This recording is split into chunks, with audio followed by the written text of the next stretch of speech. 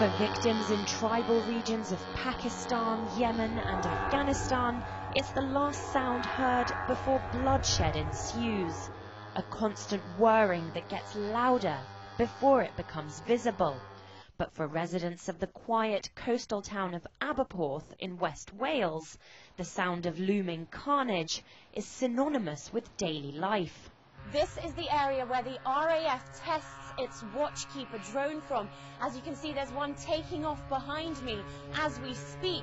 In good weather, the drones take off throughout the day and during the night. And as you can hear, the noise is so high-pitched and dominating that local residents have called this area the Buzz Box. The noise pollution serves as a reminder of the suffering that the unassumingly named unmanned aerial vehicles inflict elsewhere in the world. For local people, the noise is a great disturbance because there's a whining noise and they fly over this area quite regularly. I don't think they're doing something good because they are killing people. Okay, it's a different side that's been killed.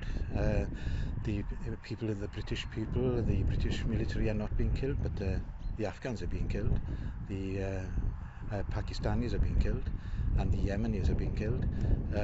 So killing people is killing people. The Welsh Government billed it as a state-of-the-art technology park that would create 400 to 500 much-needed jobs for the community. More broken promises, the reality, a half-deserted site where the Ministry of Defence employs about 30 people to help test the watchkeeper. There is a sense of frustration in the area at the lack of imagination and development of the local economy. Clearly, the UAV technology development here has not delivered jobs to the area. A number of people who were for it in the beginning are now opposed to it because they didn't realise the level of nuisance that there was going to be. They didn't publicise the consultation well enough, and so, you know, I think it was a sham.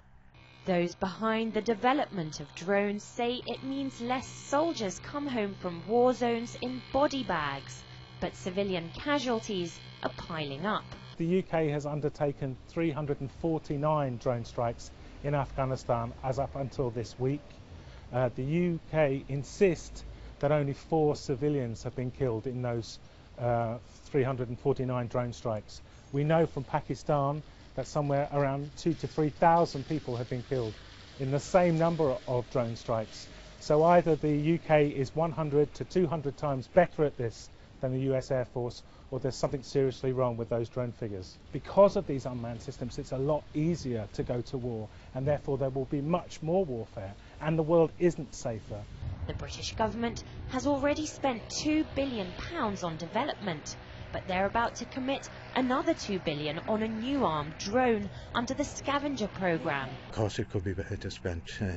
It could be spent on hospitals and schools rather than on killing machines. Despite drastic government cuts on welfare spending, financing for the drones isn't up for debate. In West Wales, millions are being poured into the watchkeeper without any result. It's already running 2 years late. To the dismay of locals, the daily testing, along with the blood-curdling noise, drones on. Molly Boyko, RT, West Wales.